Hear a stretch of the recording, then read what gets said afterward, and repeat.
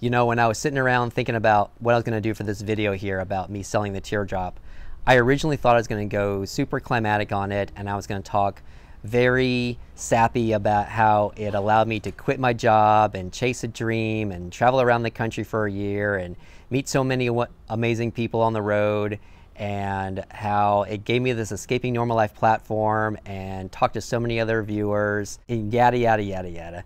But in the end, I really just decided to go very candid and sit here and talk a little bit about why I sold the Teardrop and what it meant for me and what am I thinking about traveling in next. For starters, I did sell the Teardrop. It's gone.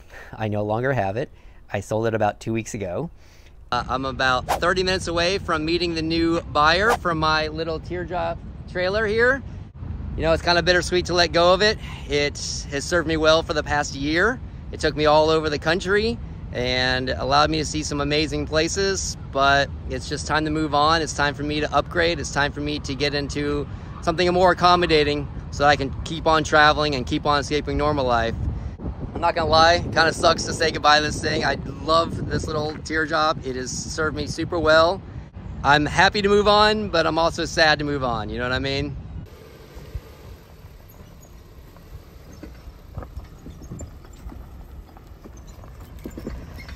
There it goes, my little home. Sold it to its new owner.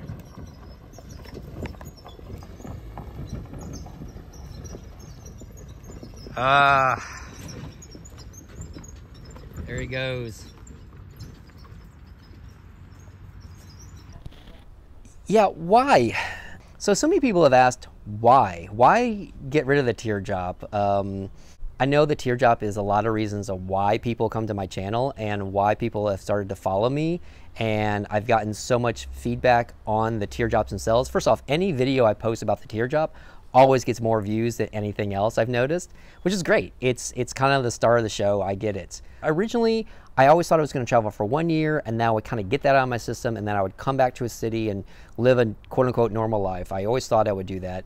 But as I've mentioned several times before, I was on the road for maybe 3 months, and I discovered how much I truly love traveling and how I just couldn't see myself actually living in a normal city right now. It's just not the thing for me at this moment in my life. But I also knew that the Teardrop was not going to allow me to live on the road full-time for many years. It's a great setup, don't get me wrong. I love the Teardrop. Anybody who is interested in one, I think you should still look into it. But it's really good for the weekend camping trip or taking it out for a week or two to maybe a national park or something, and that's it. The rest of the time, it's really meant to stay in your garage or in your driveway or something until you're ready to take it out. Full-time living in such a small area is very challenging.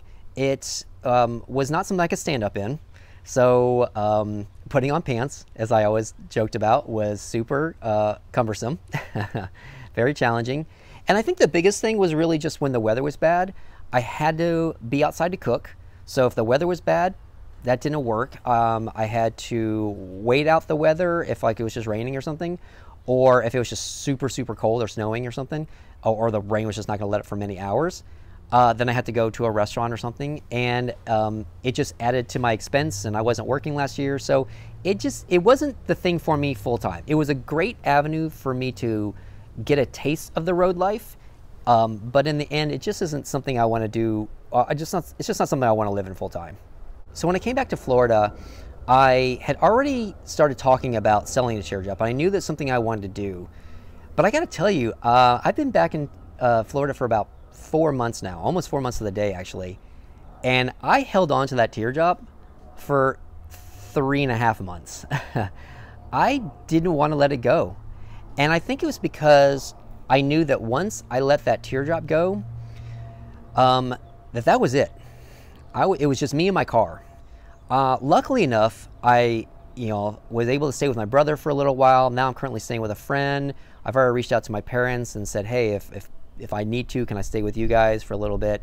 And so everybody's very, very welcoming, allowed me to stay with them and everything. But I've mentioned this before, how I just feel like I'm intruding on everybody's life. And so it's when I got rid of the Teardrop, I knew, I was like, man, that's it.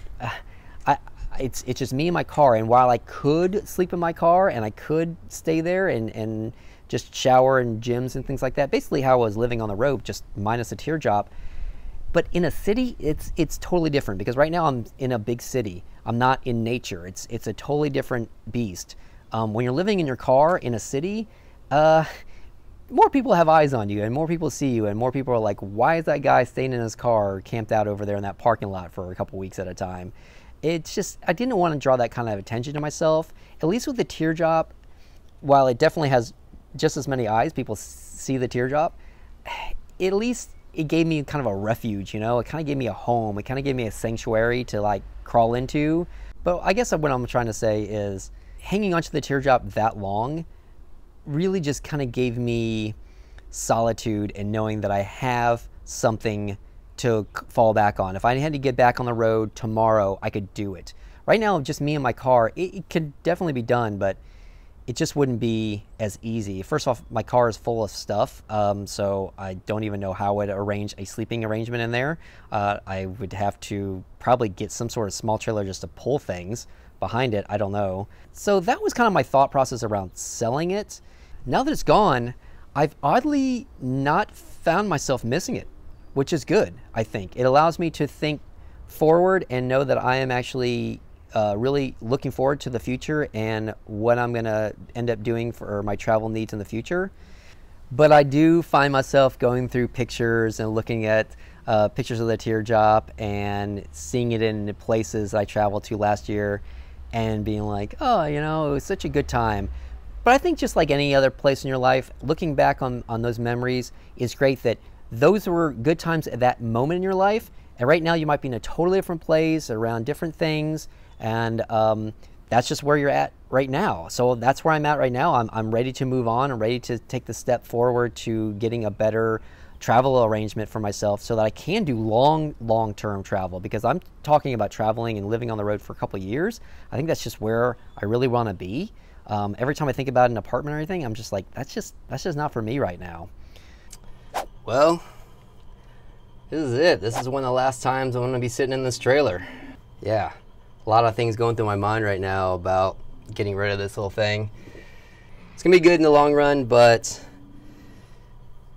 yeah, I mean, it definitely served me well, this little thing. The teardrop was definitely a venture in its own, let alone traveling the country for a year. That is its own adventure, and then doing it in a teardrop is definitely something else entirely. You know, the cold nights, the rainy days, the windy conditions that had to be in when you're having to cook outside, when you're having to spend pretty much all your time outside. Not always the easiest, but I definitely made it happen. It's a little weird to see this thing vacant, nothing in it, no clothes, no sleeping bag, no sleeping pad, nothing of mine in it. It's completely bare, ready to sell on to the next buyer. And yeah, it definitely makes me think about all the times I had in it, you know, taking this everywhere I went, the desert, the mountains, the beach, cold, warmth, all over the country, up north, down south, somewhere in the middle. Yeah, I don't know really what else I can say about it. It is what it is. It's like moving from any place that you've spent some time in. If it's just an apartment or a house, you certainly have memories there. So it's definitely been a different adventure, to say the least. So of course the big question everybody's asking me is, what are you going to travel in next? Are you going to do a van? Are you going to do a big fifth wheel? What is it you're going to get? And I hate to do it to you, but I think I'm going to make another video all about that. You're just going to have to sit back and wait. Sorry.